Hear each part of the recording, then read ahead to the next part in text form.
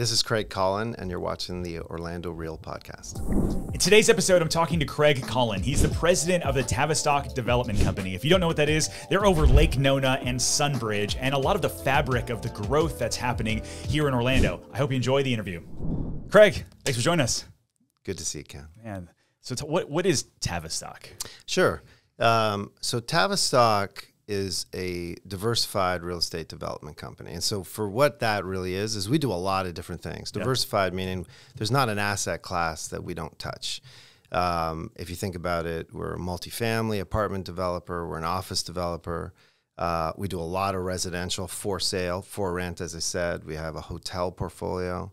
And then there are a lot of other businesses that a development company that wouldn't normally get into that we get into. So fiber optics, homeowners insurance, lots of different things. And then that's how we're known locally in Orlando or in Central Florida, is really being Tavistock Development Company. And then we're owned, and I work for a private family that has been, the Lewis family, that has been in Orlando for 50 some years. Wow. They're known for other things. We also have some golf courses, and usually when I'm trying to explain to people what we do, I forget a lot of stuff. But primarily, we're a big community developer, right? And that's what we're known for here, and known for, quite frankly, now nationally, and really known for it internationally for some of the stuff that we're doing in Central Florida. It's so cool. So if you're watching and they don't know Tavistock, you guys have your big two marquee ones here, I would say, are Lake Nona and Sunbridge.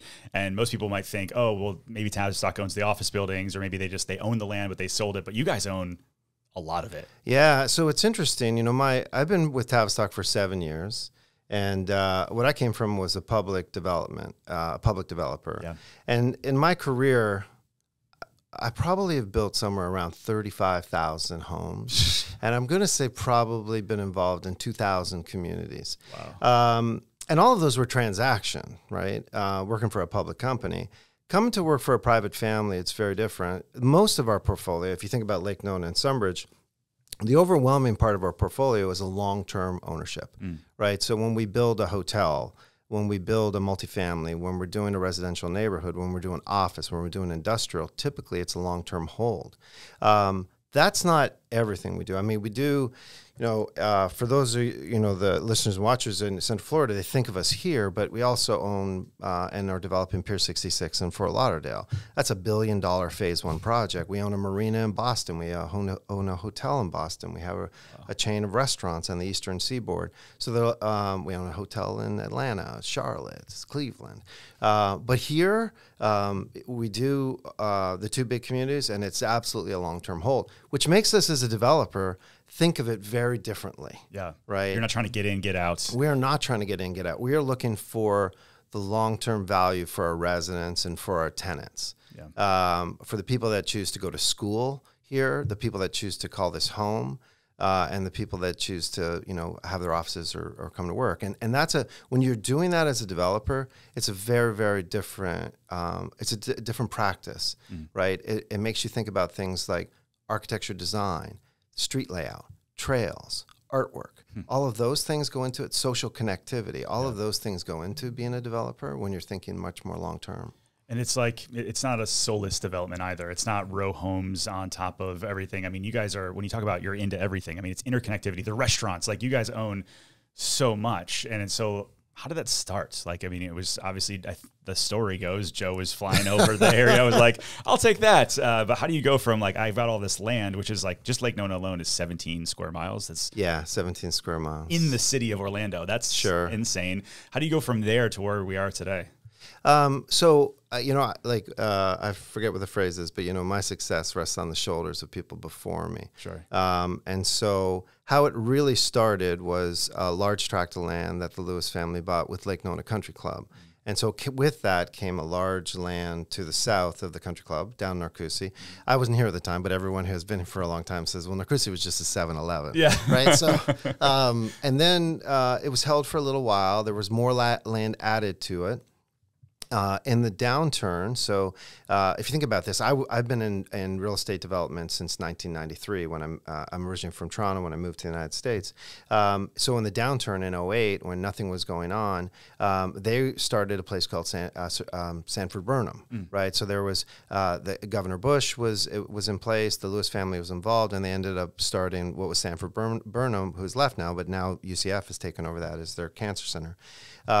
So they started developing it, and then people called it Medical City. Yeah. And then all of a sudden, here comes Nemours, and then here comes the VA. Then I think what happened is at a pivotal moment in time was, so the fellow that really was integral to it was a fellow named Jim Zaboro, who's a very, very good friend and one of the most brilliant people I found in real estate development. Then what they decided, instead of selling bulk parcels off to residential developers, they were going to create the community. They were going to develop lots. And so what people really think of Lake Nona now is Laureate Park and that neo-traditional community. And it was really the foresight of thinking about it differently. There's a fellow named Rob Adams who's, I think, it's hard for me to say because I'm a really good residential guy, but he's better than me. I mean, he's really, really talented. And so that's kind of how it started. Then the restaurants came. And then, quite frankly, the Lewis family, Mr. Lewis and the family are very, very good at understanding what's coming, right? Lots of people in life are really good at understanding what's hot and I'm going to take advantage of it now. Sure. They've been exceptional at understanding what's going to be. And so that's when the hotels came. That's when the restaurants came, and they came early. And now when people go out there, I remember, it's the funny thing, we have a container park out there, Boxy. And I remember being in our office looking over, and we were looking at an empty parking lot, and we said, hey, we should put a container park there. And I remember the funny story. We're like, no one will come. And we're like, we think people will come. And so then we put it in. It's been incredibly successful. People love it. The city loves it, right? Yeah. And now they're popping up everywhere. Not that we were the first, but I think it's that foresight. And now, so that you pull that forward to today, we're anywhere between 28,000 people live in the 17 square miles. Yeah. But one of the reasons I came, if you think about it, when I left a public builder, I was the president for New York, New Jersey, and Pennsylvania. I was very happy in my job. My wife was very happy living it. And we still have a place in Manhattan, but she was we had a really good life. And then I came to Lake Nona, and I kind of turned around and I said, I'm never in my career as a developer going to have the opportunity to be involved in a place like this. Yeah. And be part of the journey of what Lake Nona is, and now Sunbridge as well. Sorry, long-winded answer. No, I love that. I love that. I think it's interesting because so many people, especially I live in an online space, and so there's so many people that will complain. And I think if you really slow down and really understand what Lake Nona is and what it is, how different it is compared to a lot of other things we have in Central Florida, it's remarkable. I remember, I think it was a Henry Ford quote where he said, if I gave people what they wanted, they would give them a faster horse. A faster horse, right? And so how do you look at do you take community feedback as something you want to add? Or, I mean, when you're thinking about the future and what we actually need, what's the thought process behind all that? Sure. Yeah. So we do a community survey every year, and we take it very, very seriously. And when I say take it seriously, it might be comments on traffic. One of the things, we're a bit of a victim of our own success. Sure. Where, so there's a group of on our team that's really focused on trying to understand infrastructure and how we get ahead of it. But we actually survey all our residents every year, and we take it to heart. And it might be infrastructure, it might be trails. It might be Target, like we were. Finally, Target's coming. It's a long journey, but we kept hearing that. Like, we actually survey our residents to say, what storage do you want? Yeah. Right. What kind of food do you want? Target was always on the list, and it took, I like to think I was involved in it for my 7 years, but I think it was a 13-year journey. And, someone texted me last night. So it's a big Target. So it's like 150,000 square feet. It was on Cornet. It was the largest retail transaction in Q2 in the United States. What? Yeah. Yeah. The largest. That's crazy. It's crazy.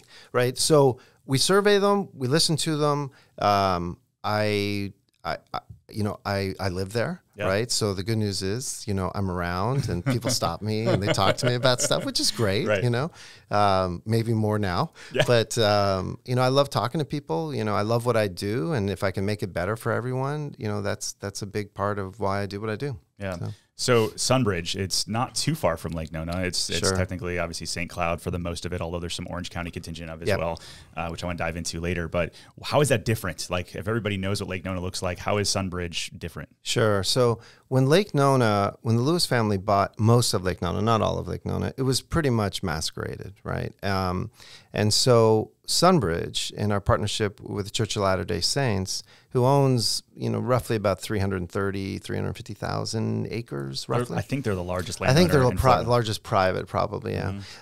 Who are great partners. They're true stewards of the land, and that is great when you're dealing with an asset like Sunbridge. So, as you know, Clint Beatty, who runs it, who's just a brilliant man, and really, really focused on protecting the assets there, the physical assets, the trees, and the lakes. I mean, there are 3 lakes on the property. It's very different in the sense that we're trying to connect people to nature at a very, very deep and intimate level. And that's easy. Like most developers will say, "Oh, I'm going to protect the land," but you guys actually you spend a lot of money doing this, right? To protect it. Can you talk about that? Yeah. So we do. So one of the things we've done is created a nonprofit, right? We have a naturalist. I mean, I don't know if there's a developer in the country that has a naturalist on staff, right? We work with the school that just started out there, the Osceola County school that just started out there, and integrated them into our program. The real key, what we wanted to do, and I say this as a 3-decade developer, we wanted to have people within 15 minutes to be immersed in nature. That's not a park. Mm-hmm. That's not a tree. That is going out there and having, you grew up in Michigan, right? I did, yeah. And, I grew up in Canada. Yep. And so I had the opportunity as a child to be able to, not too far, be really immersed in nature and see it. And I think we have a great opportunity to do that at Sunbridge. And so we feel we're stewards of the land. It is a development, right? We are bringing businesses, we are bringing people there, but I think we have a very unique opportunity to give people that access to nature. I don't know if you've been out to the middle. If you haven't, I'll take you. All right. But it'll blow your mind. It'll blow your mind. Just these live oaks, the canopies, and if you go out there, no matter what you do for a living, you look at that and say, you got to protect it. Well, I'm sick of, we obviously sell a lot of real estate, and yet I'm very tired of the soulless neighborhoods, and people are like, where's the trees and where's the nature? And that's why they love a winter park where it feels like you've got these trees that have been there for 100 years. And right. So you guys are going to be able to take advantage of that and actually make it feel that way in some sets in a brand new neighborhood, which is, I don't know, that's been done at least here. Yeah, I think so. I think you're right. I kind of look at it when Lake Nona is different, Sunbridge is different, and I think there are many other successful, big master plan communities. Sure. During COVID, what was interesting, there was almost a flight to the master plan community. People didn't know what was going to happen, so they went to big communities. And we saw such an in-migration to the southern states, especially this area. And when people came, what I said to our team was I think there are 3 things that we need to look at as developers. And you could think of it in Lake Nona, and Sunbridge, very different, settings. Mm-hmm. But I said there's the physical manifestation. There are the buildings, there are the houses, there are things like that. Then I think there is the programming. Like, what are we going to do with it, right? Mm-hmm. So if we went out to Sunbridge and we said, oh, look at those pretty lakes, but you can't touch them, right? or look at that. I mean, the developers, we get a bad name for this. We've preserved all this land, but you can't see it. You don't know where it is. It's conservation. It's conservation. Don't go back there. Don't go back there, right? And so there's the programming. It's like, how do you engage on all different levels? And then I think it's the connectivity, right? Yeah. So the connectivity with not just the residents, but organizations in and around the schools, all of that stuff. That's what makes any community special. We leverage what Lake Nona is around technology and innovation and the medical city and things like that. And then we definitely leverage what we have as assets, natural assets at Sunbridge. What do you feel like you've learned in Lake Nona that you'll be putting over in Sunbridge? The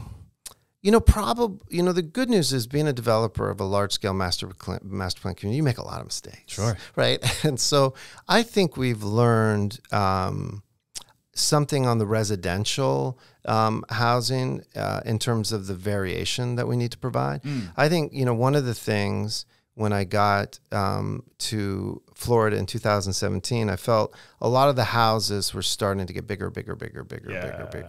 And I think it got worse during COVID because all of a sudden you had this, money that was in migrating. So people from Connecticut were like, oh my gosh, I could afford, this is great. Right. Yeah. And then we were pushing out people that were local. And I think one of the big lessons we learned at Lake Nona at that point, and then we started to learn, and we took to Sunbridge, was diversity of product. Yeah. Right. I'm a big believer in letting people choose and balance what they want. Like, don't give them maybe denser, smaller homes, but it's in the right school district. Let people make the choices that they want. That's one lesson I think we've taken there. I think we've also taken some lessons that, it's a very natural landscape. It's low irrigation. So we've learned some lessons about long-term maintenance in Lake Nona that we could take to Sunbridge and kind of start it anew. Yeah.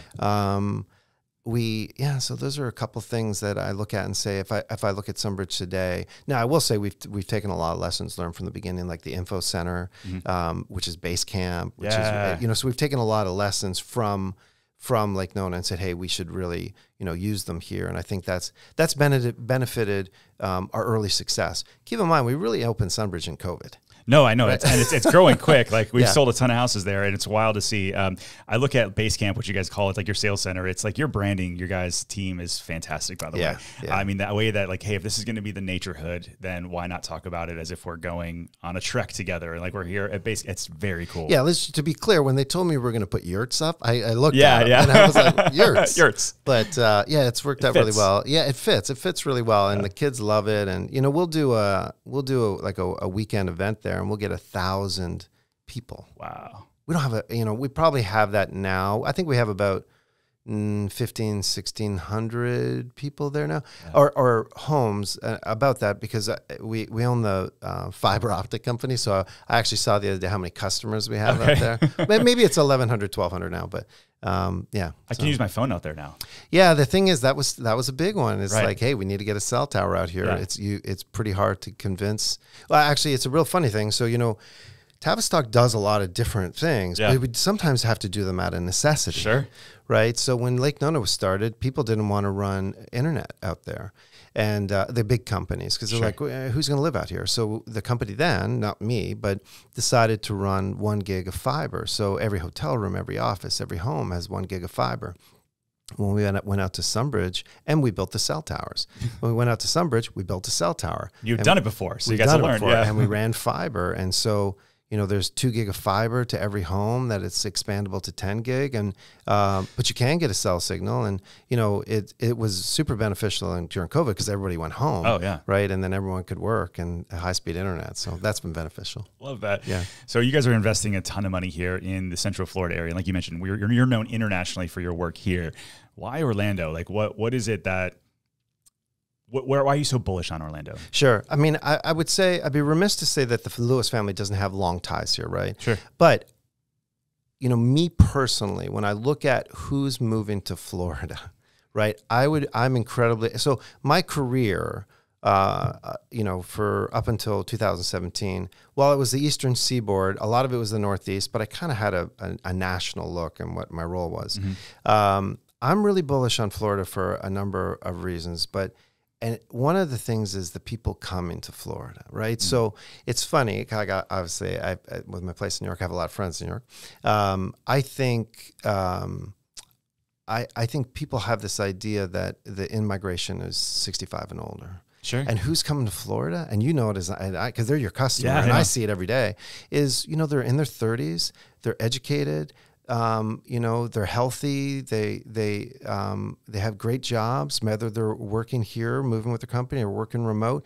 That's who's coming. Yeah. And they're coming from all over, right? So I'm bullish for that reason of who's coming. And I'm also bullish because of the diversity of thoughts and the diversity of people in this area. It's very cool. I think it's like, look at the food. Look at, I'm a big foodie, I spend a lot of time in New York, so I enjoy it. But the food offerings that we have and how they're growing, and, I'm fortunate to sit on United Arts of Central Florida on their board, and the art program, right? I mean, it's exceptional. Yeah. And so you and I chat about it all the time. It's like, I think it's a bit of a secret right now to a lot of the country. I agree. I totally agree. I feel like, so we did this trip to Nashville. I've been talking about it a lot lately because it opened my mind up, and it was cool because people from your company came, from the city, the county, like 40 leaders from Orlando came, and somehow I snuck in. And, and one of the things they talked about was like, you got to make it an amazing place to live first. Jobs come almost secondarily, but it is kind of like this yin and yang. You're constantly trying to like bolster those two things up at the same time.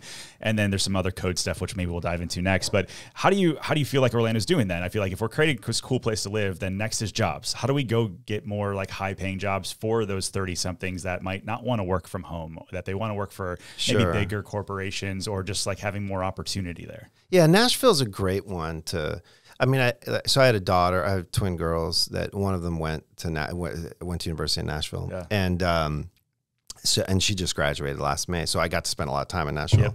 You know, and it's funny because I think when you look at Nashville as an example, there's Broadway, right? And so some people will associate it with, bachelorette parties and like the open air buses and those 4 blocks that are just, like on, crazy. Yeah. But I also think they've been able to also sell other things around that. You know, their food, the foodie network there is great. Music, obviously. Education. So you start to think about those things and like, okay, we got it. We got it. We're on to something. Yeah. I think part of it is we've got the 800-pound gorilla, which is Disney, which is incredibly successful for us. We're both big fans. Right, exactly. And I think it's overcoming a little bit of the stigma. I think though it's leveraging the assets that are growing. Keep in mind that we have, I think today it's probably the busiest airport in the United States. Yeah. And that's people leaving the airport, not Atlanta or Chicago where you're just changing planes. With the Terminal C up and running and plans for D, right? I mean, you're going to have so many people come into this city that I think it's opportune. And if I back to the United Arts thing, I look at an organization like that and like they are doing the work that this city will prosper for years and years to come. Yeah. And I think we're part of that, and I think you're part of that. But I also think too, it's more young people, right, getting that energy around it, becoming the place that you want. You want to come to because you can afford it. It's an interesting nightlife and food and all of that stuff.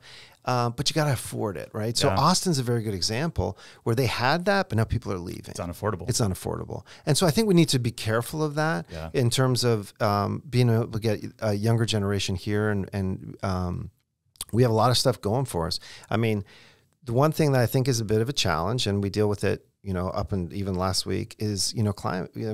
It's not a political statement. Sure. It's just what's going on with the climate. Right.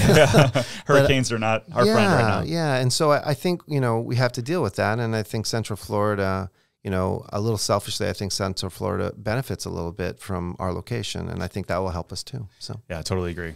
And so I don't want, without leaving the jobs thing too quick, do you feel like do we need HQ2 here and huge jobs, or is it like the 20 person company that grows to 100, and like, or do we need to cater to both? I mean, I guess the easy answer is probably both. Yeah. I think the large corporations that come in, and listen, we've been able to attract a number of large organizations to Lake Nona. I think they're very good. They also bring, when you bring these large corporations in, they bring in the other, like, it's like the whale shark with the little fish that go with it. Yeah, that's right. They bring those, and those are typically the smaller companies. One thing to think about too, and we've chatted about this, is like we're starting to think about what does office space look like now? And sure, you have very traditional Class A office, right? But you know what? Office space is going to start looking like warehouse space. I think so. Right? It's like starter or maker spaces, right? Yep. And we have a little bit of that in Lake Nona, and now we're starting to think, okay, that's what it should look like. Yeah. We have the incubator, that we have there. A lot of those companies have have decided to stay and live there and found their business there. Yeah. So I think we love to have these big companies come in, but I think really the long-term solution is getting young people to stay, to ground their family here, Yep. And then grow their business here. Totally agree. Yeah, I love that answer. Yeah. That's so cool. This episode is brought to you by the Pozek Group Real Estate Agents, my real estate team here in Orlando. Check us out over on Google. We've got over 1,200 five-star reviews. And if you're looking to sell or buy a house anywhere in Central Florida, we want to be your real estate resource of choice. Make sure you reach out to theorlandoreal.com/YouTube. So let's talk about going back to the whole Nashville thing. One of the other things that we brought back from there was that they said that they simplified the code. And if you can make it easier as a developer to build, like if you guys as a developer know, hey, if we go in and we do this, we have this intended result and we know that it'll happen. Does that make sense? Sure. And so they said one of the things they took was, I'm making these numbers up, but it was just basically they took like a 300-page book of like what you needed to do to become a development, and they made it like 30 pages. And it was just, they simplified it. They just took out 270. Yeah, exactly. It's like, these ones are garbage. Yeah, right. But they basically just made it easier so you knew what was coming. And I think that we're seeing that in Orange County, and there's a lot of land leaving Orange County and trying to become annexed into Winter Garden and the city of Orlando, right? Yeah. There's a big announcement that just came out where the Church of Latter-day Saints wants to take 55,000 acres from the unincorporated area of Orange County and move it into the city. I think people don't fully understand what that even means, but as a developer, you probably do. Sure. What does that mean to you guys? All right. So, there are a couple things. Having developed in numerous states in America and cities and municipalities, there are some that are, it's an interesting one. I would never say they're easier to build in, but the rules are better understood. Right. And the timelines are better understood.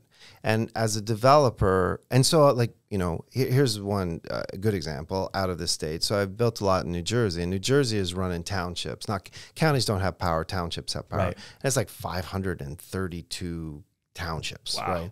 right? And some townships are big and really well run, and some are not. And, it wasn't necessarily ones are harder to work in or ones are easier to work in. But I think the answer is the rules are set. Yeah. Right. The rules are set. The timeline is set. I think the city of Orlando is very good to work with and they're not easy to work with, but they're good to work with. Sure. And they set out the rules, the regulations, the timeline, what the expectation is of developers. And I think that as long as we follow it, they're very, very reasonable. I think what you're finding right now is some counties, right, and some cities too in Florida are struggling with that, right? They're struggling with the execution of their plan. I think some of it is the growth, right? I mean, it's hard to change the tires on a moving car, right? And so I think part of it is they're struggling with the growth, and they're changing their operational plan as they're running at full tilt, and that's a very difficult thing to do. Some do it better than others. Is it a staffing thing, or is I think a little bit. I do think some of the counties and cities that are struggling with it do have long tenured employees, and I think depending on what the cycle is, you could have people aging out of the job. So I think that too. But, I generally, I will say this generally in Florida, having developed in numerous states, I would say Florida is a better place to develop in terms of real estate. And that's not the rules and it's not they're easier, they're not the harder, but they're more, they're better understood, and they're more relied on. Yeah. But I think what you're seeing right now is a little bit of push and shove in terms of, following the rules, following the book, kind of understanding what the next step is. And then I think that's where you see where the church kind of steps in. I mean, listen, I would say the church, and they've said this, and I truly believe this, and I see this firsthand, they are great stewards of the land, right? Not just in Florida, but they're a major landholder throughout the United States. And so I think that might be what you're seeing come out. Yeah. Right. And so it's, as a developer, you're not looking for somebody just to rubber stamp absolutely everything. No, it's just absolutely understanding not. the rules. Yeah. And get some clarity. sometimes what you have is a municipality you deal with might be more open with the rules up front in development, and might be actually tougher when it gets to like inspections and things like that. Sure. But it's still the rules, and we know how to follow it, and we know how and we know how to react to it. We know how to staff our companies properly. Yeah. Now, are there bad developers? Of course. Absolutely. Yeah, totally. Right. But I think we're fortunate in Central Florida to have a number of developers that have the best interest of the community long-term at heart. I think we really do, but I think there are numerous other developers in this area. I mean, I'm on numerous associations at the state level at Central Florida area, and I think we're very fortunate to have a lot of developers that look at it, who call it home. Yeah. Right. And so what they're thinking is, how's it going to look for my kids? How's it going to look for my grandkids? So I think we're fortunate in that way. That's awesome. Yeah, so many people are run from Manhattan and then like, don't live here, don't care. They just want to make a buck and then get out. And I think that's the one cool thing going back to the younger people that live here. There's a lot less turnover. There's a lot less people that are just coming here and going out, which I think is healthy for us long term. Like I used to be when I first moved here, you found somebody that lived here or lived here for longer than 5 years and it was, oh wow, like how's that been? Yeah. And now it's more and more possible, which I think is really cool. Yeah. So there's been some hit pieces out on this whole annexation piece where they're like, well, they just want to move stuff into the city because they wanted to destroy the land. Yeah. Like what is that? Is that just, is that simple? No, that's not the answer. Yeah, not the truth. So at the end of the day, is that just like, it's wild that could be a news story. Is that just like a hit piece from somebody at the county level, or how does that even come out? Like where does that come from other than just bad actors in the past? Well, I think that, I honestly feel it probably is a little bit of bad actors in the past. Listen, as a developer for 30-some years, I've seen a lot of bad development, right? Yeah. I've seen other developers do things that I'm like, you shouldn't, like that's not legal and you shouldn't do that. And then I look at, and so I think there's a legacy of that, right? Now, what I spend a lot of my day with the people that work in the company trying to talk to them about, being a good developer. Yeah. And being someone that's going to live here and someone that you're like, when you drive your kids through and your grandkids through, you should be proud of what you're doing. And I think when you start thinking about that as a developer, I think then the music changes.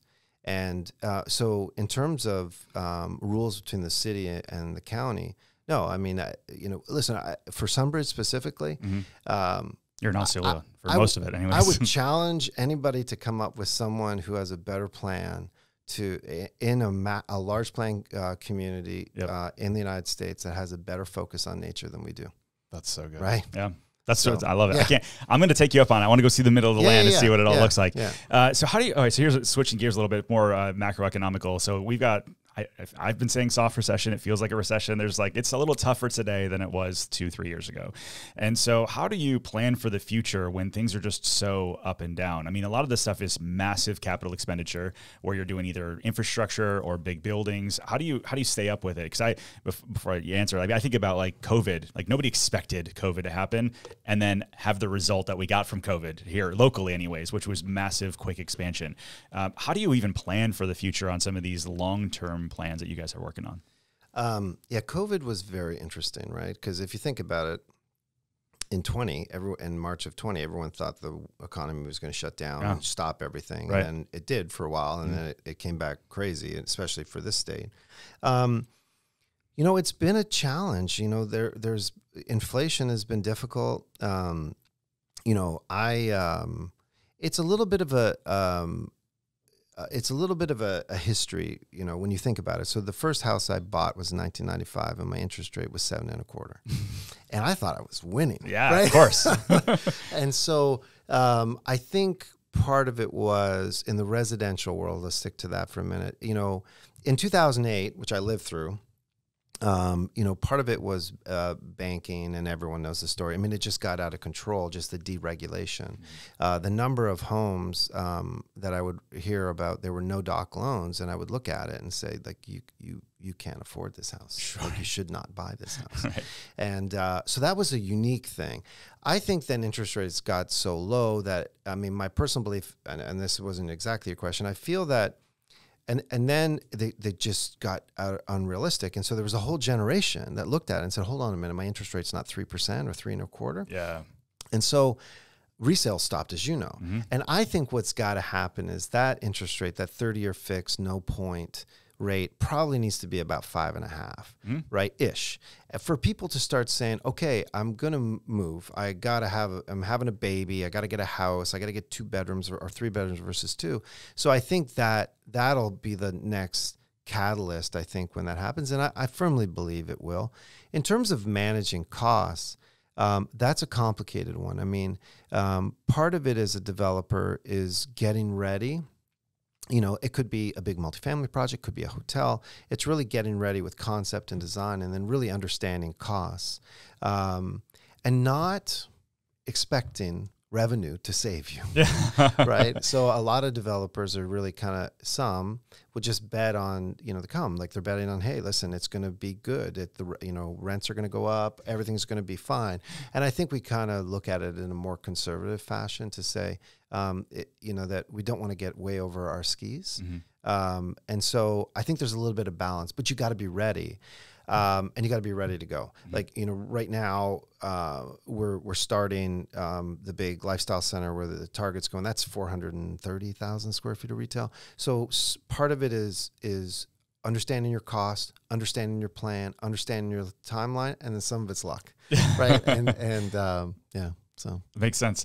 So going back to the Target piece, sure. So did you say that was the largest in second quarter? Yeah. So Cornet in Q2, Cornet came out, and I should know my work better, but the Cornet came out and said it was the largest retail lease in the United States. Cornet in Q2 of this year. That's crazy. Yeah. And then I don't know if you saw our work on the Hyatt sale. It's a $1 billion sale over on iDrive. It was the largest in the country. Yeah. Yeah. That's crazy. the largest commercial. You start thinking about that's in Orlando. That's not New York or Austin or something. That's here in our own backyard. It's right here. I would tell you, where we're building this, lifestyle center. It's a big box and kind of a midtown area. I mean, the response from retailers. So everyone, it's interesting. For a while there, everybody was just shopping online, but people are coming back out to stores.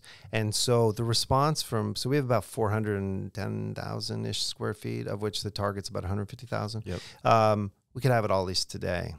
But as you know, we kind of curate our stuff. Yeah, right? you want the right partners. We want the right people there, right? The right tenants there, the right long-term tenants that are really additive. And I think that's the appeal right now. There's a moment in time for Orlando that there are people coming. There's a big desire to be here. You're seeing it on the office side. Listen, the office, it's been office Armageddon in the country, right? Right, yeah. New York, San Francisco, DC. We're okay, right? I mean, listen, is it slower? Absolutely, it's slower. But we have some big players still looking at coming in, some mid-sized players coming in. It's still a great place to move your business. So we have that. Industrial's been very strong. The apartment sector's been strong. Yeah. Part of that is just interest rates, right? Yeah. It's cheaper to rent than buy. It really is, and it's at a really, in my career since the early '90s, it's really an all-time gap. Historically, that might be, it might be like 15% more expensive to own than rent. So that's the gap you're seeing. It's like 30%. That's a big difference. It's a big difference. Yeah.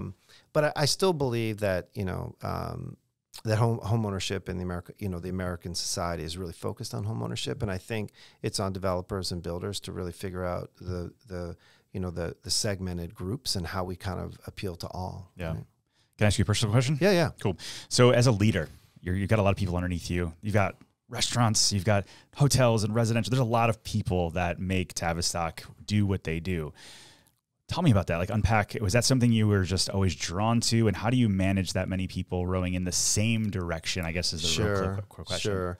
I mean, I like to say, in fact, I just had breakfast with someone this morning. It's like, what are you good at? And I'm like, I don't really know if I'm good at anything. But I think the one good thing I'm really good at is I'm good at bringing people together, right? I'm good at aligning around goals. I'm good at this, point in my career and, the number of years I'm under my belt, I really look at it and say part of my job is really coaching and mentoring. So I look at our office and we have 24s to, actually what's really interesting is there's a whole generation that left development. Right. So in 2008, when the downturn hit, everyone left. Right. So there's a segment of the business now, call it like late 30s to late 40s, that all those people left. Wow. And so we have a lot of young people in the office, and I love it. Right. And I love to be told I'm wrong. Right. I mean, I just love it. I love the fact that we have an open office, right? So no one has an office. Yeah. I have exactly the same stand-up desk that everyone else has in the office. So I'm a firm believer in that. I'm a firm believer in collaboration. I'm not a believer in titles. I'm a believer that when everyone walks in the room, you should say what you should do, but not your title. right? And I think what you do is more important than your business card. Yeah. I'm also a firm believer that the youngest person that is to our company may have the most important thing to say because their experience is not an anchor, right? They're walking into that room and they're just looking at it and saying, why would you look at it this way? Like, why wouldn't we do it differently? Yeah. That's how I think if you lead like that, right, I think then people come together well. I'm also a firm believer in telling, most of the people that work for me have heard me say this, there are guardrails, like there are decisions to be made within guardrails. More than likely, you are not going to bankrupt the company, right? So depending on and you'll know if you're going to get to a decision where it's like, oof, this is a big decision. I need to call in somebody, right? But I firmly believe like empower people, give them that ability. I think really recognize people's efforts. Right, go out of your way to and you do a really nice job, I know. But recognize people's effort. No one gets up in the morning thinking I'm going to really, half-ass it today, right? Hopefully not. Yeah. Hopefully not. Yeah. People get up and really, really want to make an impact, and I think you need to recognize that effort as well. That's awesome. Yeah. What's one of the things that Tavistock's done that you're like, what? I know it's the fiber optics is one. You had to figure it out. What's one thing that you guys have done that you're like, interesting? I didn't think we would be in that, but we are. Oh, that's a good question. We do have a lot, this may be not exactly it, but we do have a lot of artwork in Lake Nona. And, the Lewis family owns a lot of artwork, but we also, I've been at a flea market or I've been at like farmer's market and someone's selling art and I'll say, hey, you want to come paint a mural? Right? And they'll be like, no. And I'm like, give them my business card. And they're like, okay. Oh, wait. But I never knew we were really going to be that, good. Right. Or, in the community in terms of art of all levels. Right. So, yeah, we do have art that everyone should go see, like some Henry Moore's, Botero, all of that, but we also have some great artists and that are I'm painting, utility boxes and painting garages and the artwork that we put even on our buildings. I never thought I was going to be involved in it as much as I am. We have some metal guys that do metal sculptures, and I give them ideas, and we come up with some crazy things. We have some great ones coming out. Really? Like some big concept stuff coming out for some of the open area around the Wave Hotel. I never thought I was going to be that involved in it. Never thought I was going to love it as much as I do, and I never thought that we'd be kind of good at it. So our goal really is to, through a year, not every week, but we try and put a new piece of artwork every week, like 52 a year. Wow. I mean, and when you walk around, you feel it, right? Whether it's the sculpture garden or just literally the paths in between the buildings and stuff, it gives it that sense of place, and it feels like it's been there for a while, and you have some more appreciation than just like, hey, it's a walkway with lights. Yeah, and nothing's greater than, you go, I live there, so I walk around all the time, and there's nothing greater than like people are Instagram and stuff. Oh, yeah. It's a very Instagrammable little area. That's for darn sure. So what's something you're excited about for the future? I think that personally or professionally? Yes. I'm really professionally, probably there's a fun answer and then maybe a not so fun answer, but I think the fun answer probably is I'm really excited about the young people that work in the company. Like I just look at their faces every day and I look at how engaged they are. Yeah. And I think, first of all, how lucky I am to be there. But second of all, like they've been able to do amazing things in their careers so early. And I wish in many ways I had that chance and I didn't. So I want to make sure they do. Professionally, I look at it and say, I think, we have a great opportunity in Lake Nona in terms of some of the development we have on the near horizon. And in the developer's world, that's 4 or 5 years. Yeah. But in some of the town center work that we have planned, I think it's going to be great. And I think we have the opportunity to add to the city of Orlando, to really to help, the city, to continue to contribute to the city of Orlando, and also really, set the stage for the United States and what we can do here. And so I'm really excited about that. On a personal level, my girls graduated, so I'm so excited to see them and grow. And they're 23 next month, and They both got jobs in New York because every kid wants to go to New York. Of course, they're living in my place, but the it's great to see that, and it's a lot of fun to see. Man, So. well, as somebody who's a massive proponent of what's going on here in Orlando, I appreciate all the work you guys are doing. Thanks for hanging out. All right, brother. I hope you enjoyed today's episode with Craig. I learned a lot about what's going on in the area and kind of thinking through the ways that Orlando is growing. I'm very excited. Make sure you hit the subscribe button before you leave. We'll see you guys on the next video.